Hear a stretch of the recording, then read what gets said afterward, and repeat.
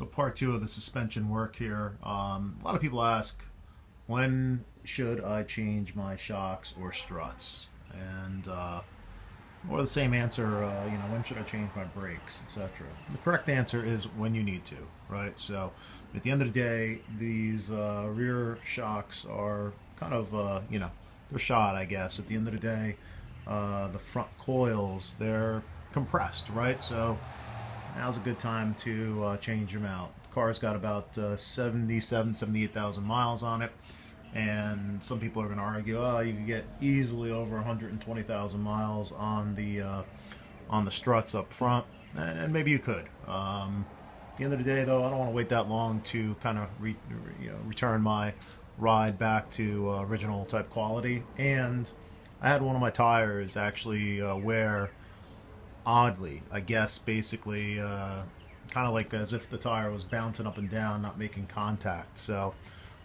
change the front and the rears here, hopefully get a much better ride, much more solid ride. We'll see how it turns out.